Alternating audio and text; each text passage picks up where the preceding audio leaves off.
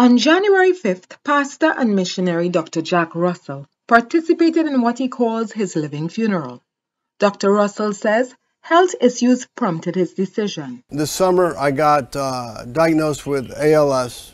I have probably about a year left, which is fine. I'm good with God.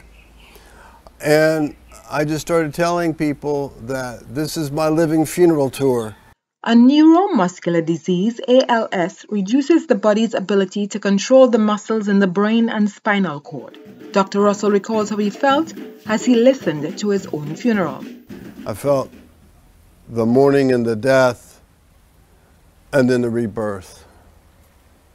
And it was good.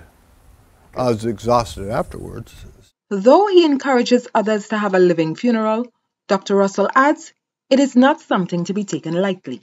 It was one of the best things I've ever done, and I suggest it to everyone, but you need to take months of preparation to do this. This is not a whim.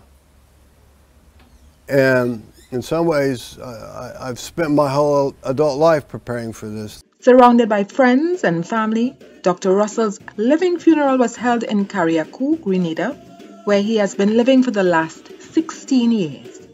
Terry-Ann Browne-Campbell, TTT News.